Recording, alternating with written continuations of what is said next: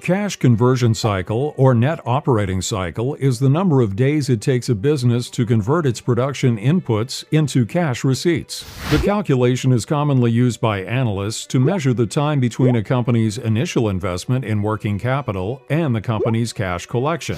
The cash conversion cycle equals the days sales of inventory, DSI, plus days sales outstanding, DSO, minus days payable outstanding, DPO.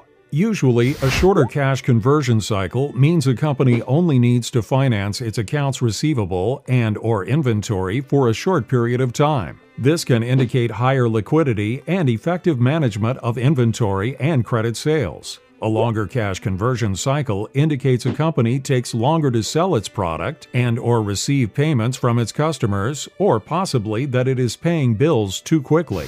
Techno Computers, a high-tech computer manufacturer, takes about 60 days to sell its inventory. It takes about 30 days to receive payments from its customers for the products sold, and it takes an average of 45 days to pay its suppliers. This means that Techno Computers has a cash conversion cycle of 45 days, 60 plus 30 minus 45. If Techno Computers decides to prolong its payment to suppliers to 55 days instead of 30, it would have a cash conversion cycle of 35 days, 60 plus 30 minus 55. The same changes can result from collecting receivables faster or converting inventory more rapidly.